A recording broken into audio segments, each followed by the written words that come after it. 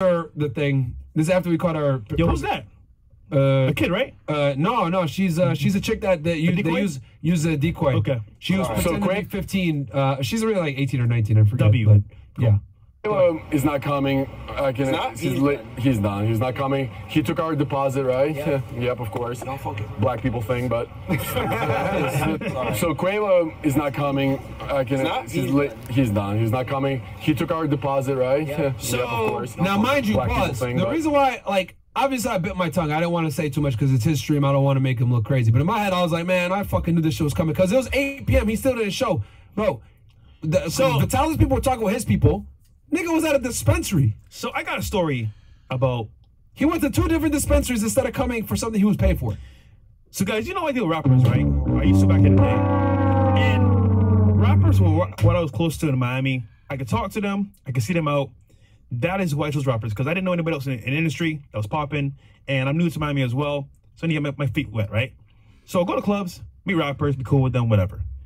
Some of them are fucking scumbags. Some of them are cool. 95% of them are scumbags. Are dirty ass niggas that got some money that think that they're the shit. But to be fair, I met someone from the Migos, right? We became cool, and luckily I had a friend that did car rentals too back in the day. So I knew car rentals A to Z, how to get cars for good price. I said, brother, I could get with a good price for the car, Lamborghini by the way, Huracan convertible. Just pay the deposit, and you're good to go.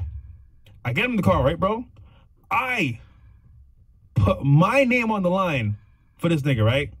Gets the car, picks it up, does this shit, and the guy told him, listen, bro, we'll give you a deal on this car. Oh, this is before me and you met? Yes. Okay, you've told me this story before. We'll give you the car. It's a good story. It's a good story. Promotionally, don't go too far out of Miami. Nigga, he goes to Fort Lauderdale for a video shoot. I'm like, bro, mind you, the guy's like, yo, Fresh. He's in Florida. What's the nigga doing? I'm like, oh, wait, for real? I call him, yo, bro, you good? Why you in Florida? Oh, nah, bro, we need some Zaza, and these girls want to do a video up here. I'm like, bro, the guy told you, don't go by Miami. But again, his nigga mentality is, I'm that nigga, bro. I could buy a Lamborghini. He said, yeah, bro, I could buy 10 of these. Well, go buy them then, nigga. Why you need that car? Anyhow, so he's over there, Zaza and these dumb bitches, whatever. Then I'm like, bro, you know what? What year is this? This is like 2019? This is like when I started doing Gold Digger pranks. So maybe like 2018, 19, 18, like around there. Okay. So I'm like, bro, just bring the car back, bro. Just bring the fucking car back. Because your name's on it. Yeah, because it's me, right? Oh, no, bro, don't worry, bro. I'm going to come back down to Miami. Don't sweat nothing, bro. You know what I'm saying? We good. So I tell the owner, listen, bro. He says he's coming back in a little bit. All right, he just made a video shoot. He'll be back soon. Comes back and is like, all right, bro, I'll bring the car back tomorrow. I said, all right, bro. He'll bring it back tomorrow. Don't sweat. I'm going to stay on his ass. Get the car back. Mind he's speeding past the limit, doing dumb shit. What kind of Lambo was it? A Huracan, yeah, Huracan. Basic Huracan with a convertible, right? Real quick for the audience, how much is that worth, etc. back then? Back then it was like maybe like 180. Okay. Like around there, brand new. Okay. 150. But you're working at Chick-fil-A, right? Yeah, I'm working. Were you Chick-fil-A at this point? No, I was at home insurance. I was doing a house insurance for citizens. How much were you making a year at this point? $15. No, I was making $14 an hour. Damn, nigga, you let nigga, I was sweating. And you but hold on, I had savings. I didn't do no dumb shit. Yeah. So I had some money put aside for like investing, you know? Yeah, but you didn't buy your first house yet, right? No, I didn't buy the property yet. So I was saving money for the property. I'm like, nigga, what the fuck my shit up? Yeah. Anyway, so then I'm like, all right, bro, praying this nigga brings the car back fine, because obviously my neck is on the line. Yeah. So then I call him in the morning, no answer. Mind you, luckily, I got a tracker in the car. So we knew where it was. It was in Midtown at this complex. And I'm just like, bro, we're going to get this car right now. Me and my homeboy. And in Miami, he was in Midtown. Yes. And you know what's funny? Casey was with me. Yes. So Casey and me are like, fuck, bro. Was that one of the scammer buildings? This is back when. Yes. So just quick little note for you guys. Midtown is like where all the scammers live. Not anymore. It's fixed now. Yeah. It's like better now. But it had no barrier to entry. So like, okay. You have money, you could get there. So in Miami, right, guys? Like there's certain neighborhoods that you just can't get into if you don't have like a certain credit score or etc. Like a lot of the buildings in Brickell, for example, run pretty thorough background checks. Because there's a lot of scammers here, a lot of people that don't have real jobs, people fake their bank statements. Like there's so much fraud in Miami. So like in Brickell especially, they're very militant on references, background checks, etc. In other parts of Miami, they're not like that. Midtown used to be where you go, where you could have a good building, but like you don't have to go through the stringent background checks. Yes. So a lot of scammers, strippers, drug dealers, hackers, criminals, like all of them live in Midtown. Like all the crooks live in Midtown that make like money. They live there because they could get around the background checks. So this dude had the Lambo parked in one of the sketch buildings that the scammers live at in Midtown. So now it's better, but like because obviously this is pre-COVID, guys. This is before everyone moved here. Yep. So just give that context. Sorry. Well said. So now, were your red flags like going crazy when you saw the building he was at? Bro, I was scared shitless. I was like, hold on, is it even here? Because the only you think is to take it out and then like run. Okay. So you never know. So you didn't even think the car was there when you started that building? Nah. So you want to tell chat? You want to tell these niggas what building it was at? Nah, don't do that. Nah, come on, man. Because the thing is, I became cool with the guy that works there. He let me up because okay. Let me tell the story first, nigga. All right. So we get there, right? Me and Casey, my homeboy, Red Bear Ranch, shout out to him. That's my wigger, man. He cool as fuck. Well, he's also one of them boys. Oh my god, I like them boys. But he's our boy. He's our boy. So then we pull up to the spot, and there's a garage limit, right? So there's like the 5th, 6th floor, and then past that you need like a key to go into the actual like upper floor where there's like the top level ceiling parking lot, which is the garage parking lot, right? So at the very top there's a barrier to entry. So we drive up the whole garage, and we know the car is here, but we want to see the top level. We can't see it. So I go back down, talk to the manager. I was like, listen, bro, this is happening. He said, you know what, bro? I got you. He lets me up. The car is parked there in the corner all the way in the back. Like, you got to, like, go up the slat and look all the way in the back to the side to see the car. Yeah. Like, it's parked far away. So he knows what he's doing. Because at this point, it's like, yo, bro. Why'd he do that? So y'all couldn't find it? He didn't answer the phone. We called him all morning. Mind you, if I'm correct, it's supposed to be back by 11 a.m. It's like 1, 2 p.m. now. Not answering the phone call.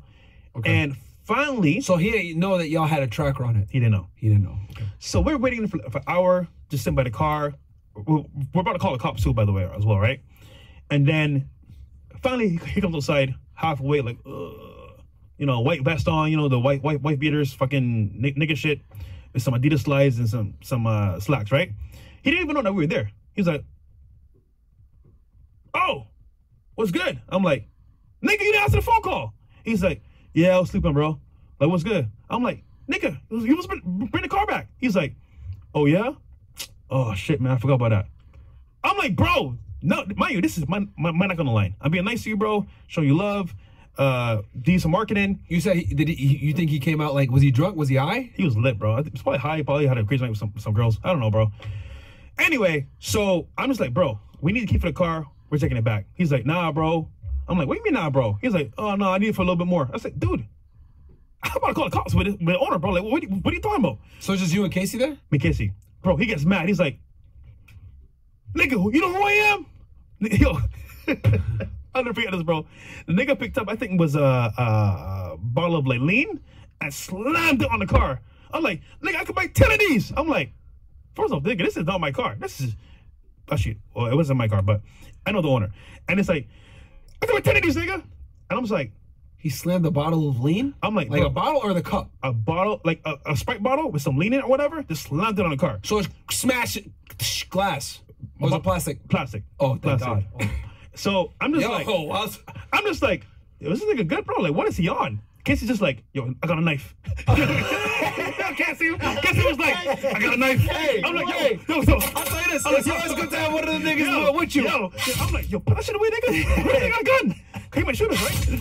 So nigga got flashbacks. Casey, he might have a gun, bro. Relax. He's like, okay, you're right. I'm like, Casey, you want to get us killed?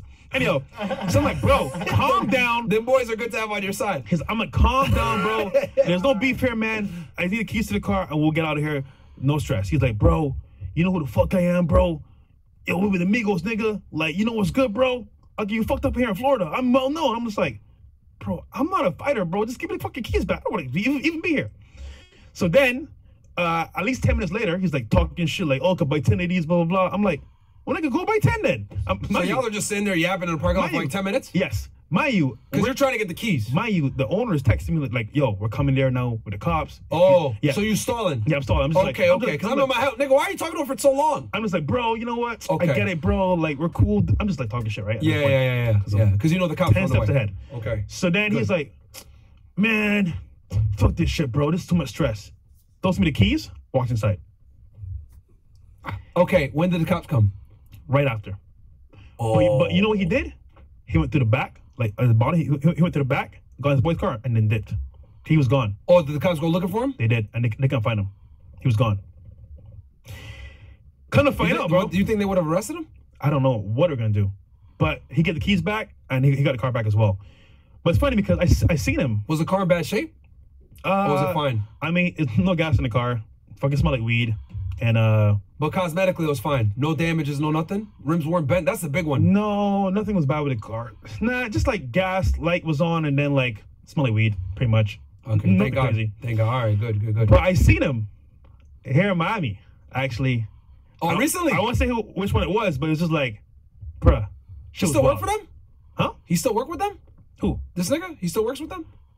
I won't say too much. All I'm gonna say is that like, I did that for a rapper, bro. Out of love, just like showing love, whatever. Bro, don't get two shits. And no offense, even 6ix9ine, bro. That nigga owes us 100 favors. But again, it's all about himself.